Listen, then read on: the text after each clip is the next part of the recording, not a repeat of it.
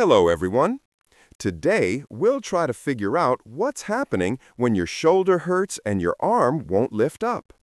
This is a very common issue. Many of our patients come with exactly this complaint.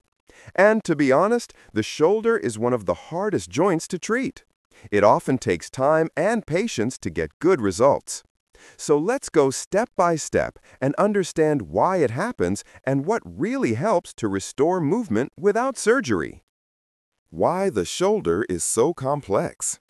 The shoulder is the most mobile and most complex joint in our body. And as with anything complex, it tends to break easily. The most problematic area is called the subacromial space, a tiny gap between the shoulder blade, scapula, and the upper arm bone. Inside this narrow space run several tendons that lift and rotate your arm in different directions. The interesting part is that these tendons are only 1 to 2 millimeters thinner than the space itself. Everything is perfectly balanced until something goes wrong. If even a small swelling or micro-injury occurs, the tendon no longer fits freely. It gets pinched between the bones. This is what we call impingement syndrome, or the collision syndrome, and what really helps to restore movement without surgery. How it happens. Let's imagine a simple example. A person with a naturally narrow subacromial space decides to clean or paint the ceiling, lift a heavy object overhead, or just keep the arm raised for too long. The tendon rubs against the bone, gets irritated and inflamed, and then swells. Once swelling appears, the tendon can no longer glide through that tiny gap. It becomes trapped and painful. The first symptom, you can lift your arm only to shoulder level, about 90 degrees, and then a sharp pain stops you. If ignored for weeks or months, the movement becomes even more limited, only up to 45 degrees, and in severe cases, the arm freezes completely. This is known as frozen shoulder. First step, reduce inflammation. There's no universal cure, but the first and most important step is to reduce inflammation. This is done by injecting an anti-inflammatory medication into the subacromial bursa, the small fluid-filled sac that lubricates and protects the tendons.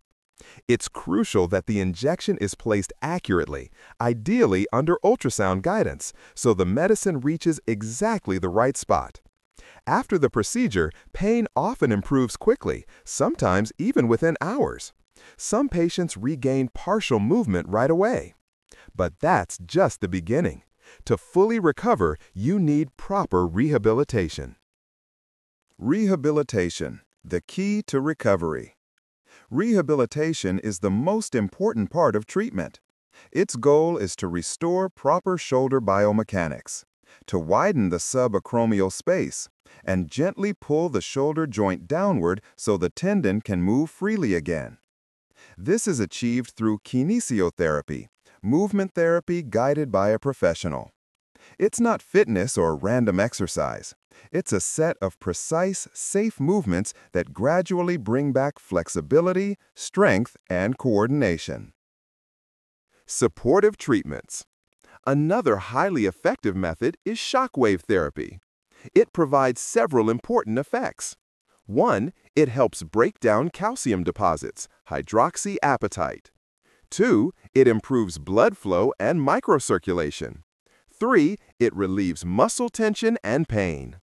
We also include professional massage, modern physiotherapy, and home exercise education, so the patient can maintain results after the clinic. Treatment results and statistics. In our practice, around 90% of patients fully recover with this combined approach. About 10% need more time, but with patience and regular rehabilitation, we achieve success in up to 98% of cases. Only about 2% ultimately require surgery. And an interesting study from Finland confirmed this. They followed 500 patients who had surgery and 500 who were treated conservatively. After several years, both groups had the same outcome. This means proper non-surgical therapy can be just as effective as an operation. Don't ignore shoulder pain.